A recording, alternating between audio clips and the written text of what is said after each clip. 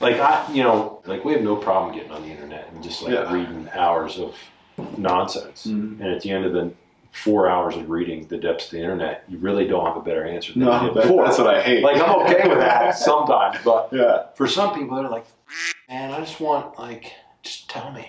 Well, that's the thing, and that's why I feel like we're just laying it out. You do a quick recap. What's up, everyone? Jimmy from MTV Travel Review, and welcome back to Stupid Simple Bike Chat. This is episode 2. I'm back with Matt, one of the owners, head mechanic, engineer, all-around mountain bike superstar, Bootlegger Bikes in Jeffersonville, Vermont. Today, we're going to talk about carbon rims versus aluminum rims.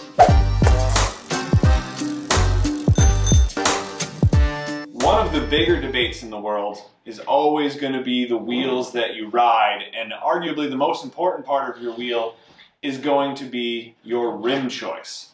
So much like we talked about in our bar conversation, carbon bars versus aluminum bars, there are some significant differences, but I feel like both can work depending on what you're trying to do. So, when it comes to carbon, the first thing that we always discuss, of course, is weight. I think it's very clear that carbon rims are going to be significantly lighter than aluminum rims. How much lighter are we talking about here? Yeah, I think generally, Jimmy, we're talking about a quarter pound, give or take a bit. And when we talk about those numbers, we're really talking about enduro or trail type mountain bike rims. Like these are both 29er, relatively wide rims. They're not a DH rim.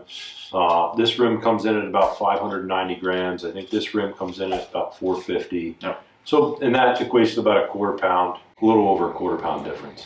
From what I understand, the weight matters more in your rims, right? Because it's spinning. You have to make your wheel spin, right? So why is weight such a big deal when it comes to rims versus, your weight in your handlebars, which I don't think matters quite as much? Yeah, exactly. When we all talk about the weight of our bikes, we all wish our bikes were lighter because, it's less weight that we have to pedal around. But in the grand scheme of things, a 30 or 35 pound bike, if we shave a pound off that bike, it's not much difference in the grand scheme of things. But when we shave a half pound or a quarter pound or a pound off of our rotating weight in the wheels and or tires, that's all weight that is noticeable for a couple of reasons. And I think the biggest reason is that's weight that we have to pedal. We are putting power to the pedals with our legs, and that's being transferred to the wheel. That is weight that we have to turn. No, so uphill, downhill, if you're pedaling, you have to make this spin. So if it's lighter, it's easier to spin. It's also turning, right? When you're turning your handlebars, if it's a lighter wheel, it just makes everything snappier. Makes sense. Snappier, more reactive, absolutely. Yep. So now, with lighter weight, we know that carbon is technically stronger than aluminum, but obviously durability is always what's going to come up next. Aluminum durability in a rim versus carbon. Carbon's more brittle, right? So I think it's the same thing we talked about in the bars. If you get damage to this rim, you're likely going to have a catastrophic failure, right? Yeah, I think the biggest thing around robustness of carbon versus aluminum is, I call it the death by 1,000 cuts, which is basically, you can ride this aluminum rim for many, many, many months or many years. And every time you touch off on a rock or a root or you come off a big hit, the aluminum rim gets a ding here, gets a ding there, gets a flat there. And that stuff is really hard to true out of a wheel, no matter how good the wheel builder is. 60 rides a year, and every time I ride, I touch off on a rock, and before you know it, the rim's just damaged to a point where I can't ride it anymore. You get the wobble rim? Yeah. With carbon, what I typically notice, it is way less frequent for that death by 1,000 cuts because carbon is a stronger material. So you get those little hits here and there that don't really have a catastrophic impact to the rim. So it stays straight because it is not a malleable material. It holds its shape until otherwise, and until otherwise is typically a very, very catastrophic failure. And that's why I think a lot of people will choose aluminum over carbon rims all day, because if you're on a big adventure ride and you damage an aluminum rim, there's a chance you can fix it, right? You can get out of the woods. If you blow up a carbon rim, from what I've seen in videos and stuff, like there's no rolling out of the woods, you're carrying your bike. So I think that's a big difference. The other thing, and this is different versus handlebars too, is the stiffness, right? From what I understand, there's two different kinds. There's how easy it is to crush this, and then there's lateral stiffness. So when you're riding a bike and putting forces left and right, it's actually the wheel flexing this way. That's right. I literally went to 29-inch rims because I noticed that these were flexing laterally a ton when I went to that bigger rim, just because I feel like it was a bigger circumference, right? This, I feel like I can go in and really hammer corners, and this carbon is gonna hold up, of course, unless I shatter it, but it holds up a lot better both laterally and on that vertical plane, right?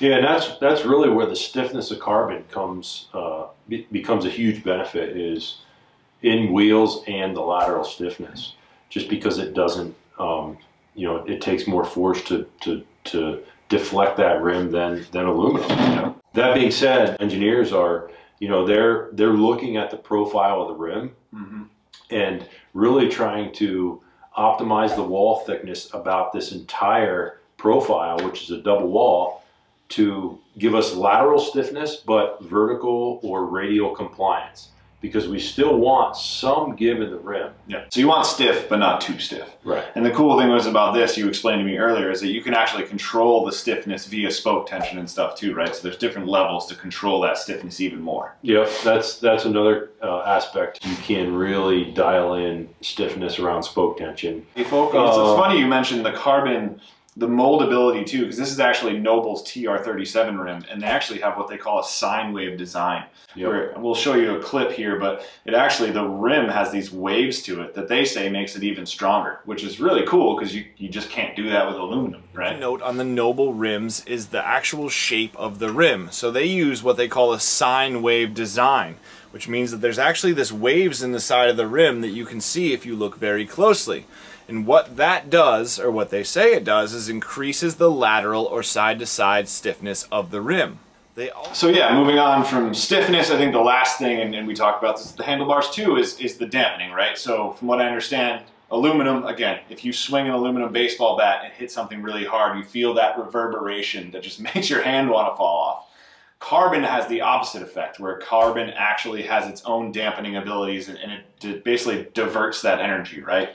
Yeah, I mean, aluminum is a resonant material, and it will reverberate vibrations versus dissipate those vibrations, and that's just another, benefit. Great aspect to why am I willing to spend more for carbon parts on a bike.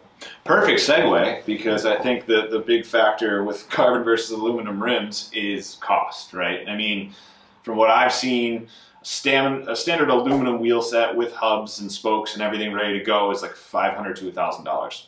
Carbon wheels, $1,500 to $3,000, depending on how fancy you want to get, right? Yeah. And that's just, carbon. The material itself, the way you have to mold it, it takes that little bit of extra effort. And, that leads to, I guess, the recap, the final question, like, why one versus the other? So we have, a few different things where aluminum rims are more durable, right? They're for the everyday rider. I feel like aluminum is totally fine. It might be slightly heavier, but unless you're racing or have some other reason you need a super light wheel, I think it works well. I think carbon, I mean, if you're stepping your game up and have the budget, I mean, I think there's a ton of benefits to carbon, right? It's a little stiffer. It has that dampening aspect. I mean, there's just a lot of good things about it. There are. And then the one negative where it's not quite as durable. So if you break this, you kind of just have to buy a new rim. There's no bending it back. Yeah. So we'll get into what do you run? So I run carbon. So here, I got this for you. So this is my wheel off my bike. So I run Noble's TR37s. I've been working with them for a couple of years, really solid rims. I've been running these rims for 1.5 years and they're bulletproof. That said, there's also another piece to this where I work with Cushcore as well. And that's one of the things where they have the rim liners as well, these foam liners that can really help you get more durability and even more dampening out of your wheels. It's literally like riding on clouds. But yeah, I've been a carbon guy for a long time. I've never had a catastrophic failure. I think these rims are gorgeous in the sine wave design and what Noble's been doing, but I think I'm carbon. I think I'm staying carbon. Are you carbon or aluminum? I'm with you. I rode aluminum rims for many years, built by myself, and love them. And once I switched to carbon a few years ago, I really haven't gone back. So with every wheel I build for myself, I really don't even consider aluminum. Yeah. Now, granted, I'm a bike shop owner, so that's an aspect. But he's got perks. When we talk about ride quality, it's noticeable for me, and it's a huge advantage whether I'm riding, you know, a 29-inch enduro wheel or a 650B or 700C gravel wheel.